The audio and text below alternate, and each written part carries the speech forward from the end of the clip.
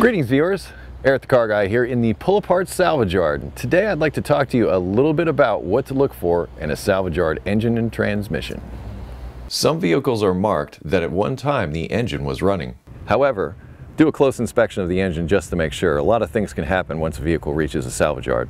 If you see standing water inside cylinder wells or spark plug wells, move on. The first thing I recommend you look for is vehicles that have been in a collision. You can reasonably assume the engine and transmission were running at the time the collision happened, and therefore there's a pretty good chance that those things are still operational. If you're inspecting an engine or transmission in a vehicle that's been in a collision, look closely at the mounting bosses and look for broken parts either on the cylinder head or where the engine or transmission mounts to the body. Inspect the oil pan and engine block for damage. If you see holes or pieces sticking out of the side of it like this one, it's definitely not the engine for you. If you see an engine with missing parts, you might want to move on and look for another one. Another check is to see if you can spin the crankshaft by hand. If you can't spin the crankshaft by hand, the engine probably can't move.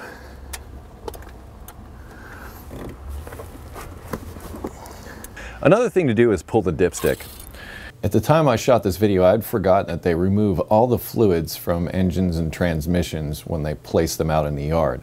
Therefore, you're not going to be able to check any kind of fluid levels. However, you can look for discoloration or signs of contamination on the dipstick that could indicate a problem with that engine or transmission. If you remove an oil cap and you see a crusty buildup like this, I'd say that's an engine to be avoided. Another tip, if possible, pull the spark plugs out of the engine and have a look at them. If you see abnormalities in the spark plugs, that's an engine to be avoided. Now looking at these plugs, you see this one here, how it's darker than the rest and has a little bit of residue on it? It's probably burning oil or something. I wouldn't choose this engine. Now automatic transmissions are a bit more tricky. They're up underneath the vehicle and difficult to access. One of the things you can do is pull the dipstick just like you did on the engine and once again inspect it for any discoloration, burn fluid, bad smells, that type of thing.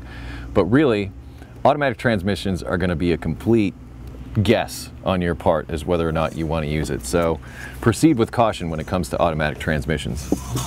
You can do a visual inspection of the outside of the transmission and look for leaks, but once again, you're really just guessing when it comes to automatic transmissions. There's very little you have to go on with manual transmissions, but you can get inside the vehicle, move the shift lever around and see if it moves smoothly. If it does, well, it could be a good transmission. Much like you did with the shift lever, operate the clutch and check for any binding or anything that might indicate that there could be a problem with the clutch mechanism. If there is, you might want to consider a different transmission. Much like automatic transmissions, look for leaks on the outside of manual transmissions, and if you see a bunch of them like this one, it might be something to be avoided. There is some risk associated with getting a used engine or transmission from the salvage yard. However, you can save a great deal of money by taking this approach.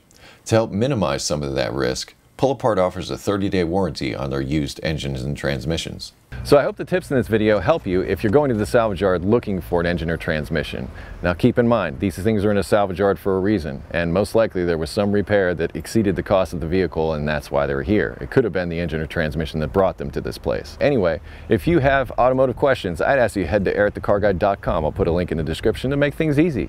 If you wish to connect with me socially, Google+, Facebook, Twitter, also Instagram. I close each of my videos with be safe, have fun, stay dirty. Thanks for watching. I'll see you next time.